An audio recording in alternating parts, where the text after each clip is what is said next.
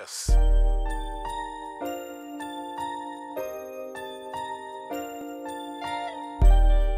Hey guys, welcome back to my channel. Hope you're all doing well.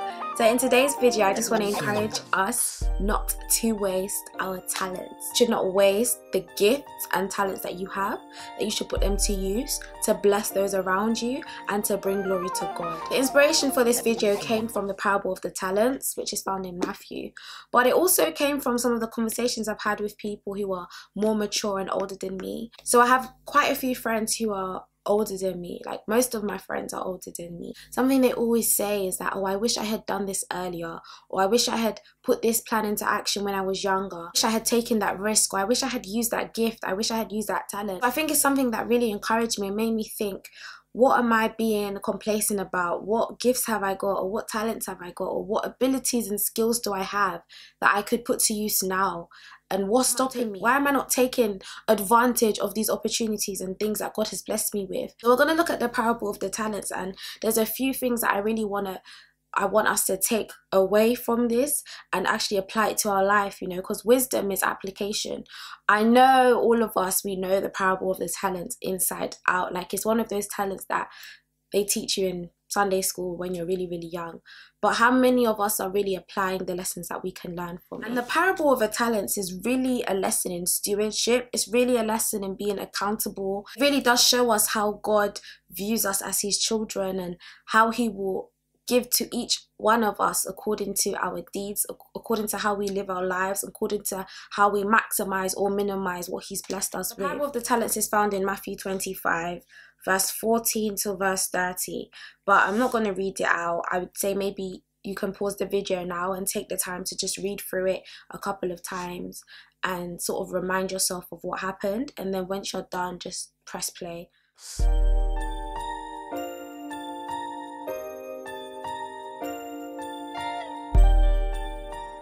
The first thing we can learn from this parable is that God gives to each person in different measure. What the sister next to you have, you may not have.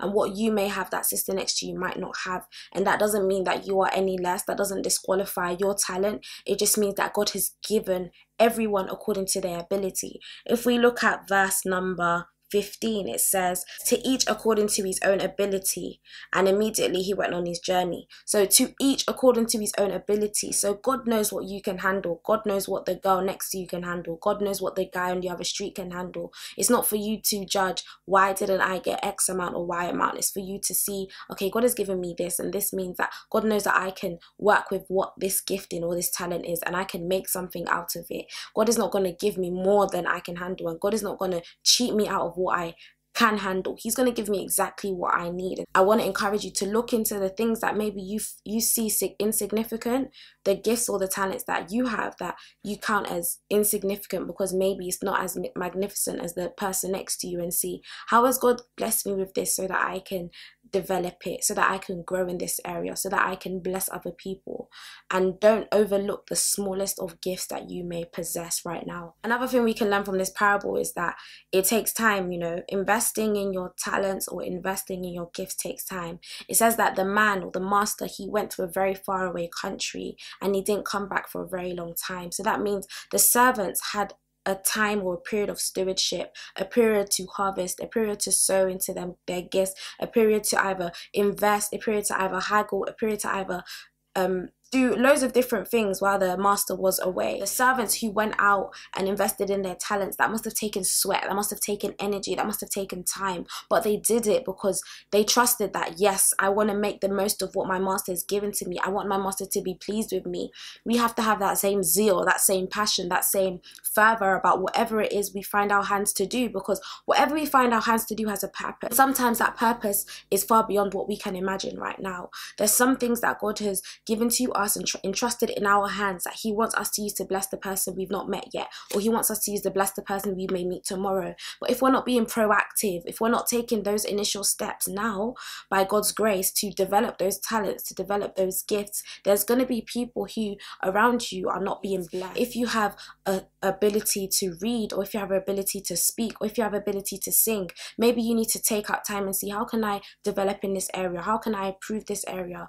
And that may take time, that may take money, that may take energy, that may take resources. But ultimately, as you've seen in this parable, every single person who sowed into those talents, they reaped back what they had sown. So your labor is not in vain. Basically, your labor is not. The next thing we can learn from this parable is that God delights in those who use what he gives them.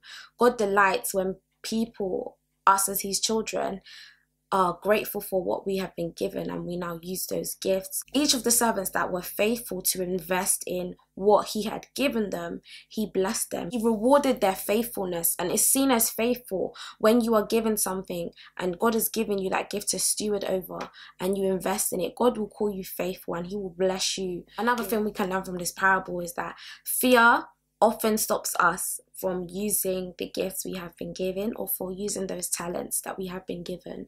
Just like I said before, when I speak to people who are much older than me, they say, they say that they regret not doing these things. Maybe they were afraid of not doing these things. There is a certain level of risk when you want to invest in something, or when you want to take your focus and put time and energy into a craft, or put time and energy into a venture. But I want to say to you that if you are so fearful that you're going to bury that thing, you're going to be selfish enough to keep that thing hidden away and not let anyone else make use of it or be blessed by it, then God is going to look down on you, and he's not going to be pleased with you. God will hold you accountable to everything that he has given you, every gift that he has placed into your hands and said, this is yours. He wants to see you using it. Are you like the profitable servants who invested in those and reaped a harvest?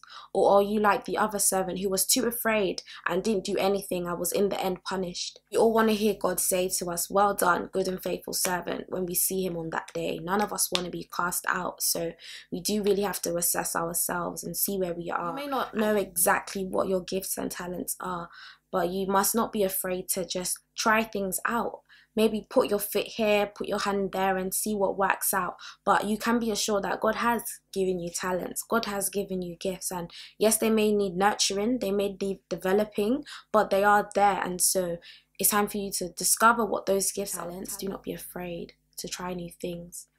Even if you do fail, or even if you do take a wrong step, you get back up and you move on and you learn. But don't be so afraid of failing that you don't even try. Don't be so afraid of taking a wrong step that you don't even take a step at all. You know, a long journey begins with one step. Some of you need to be strong enough to just take that one step and trust that, you know, God is going to lead me. God is going to direct my paths because I'm trusting in him. And yeah, you know, you don't know what God can do with you or what God wants to use your life for. So this has been an encouragement to you. I hope this has challenged you. Do share with a friend that you think may need this. Do subscribe, like, and I will see you in my next video. Bye. Yes, you can. Yes, you can. No, yes, you can.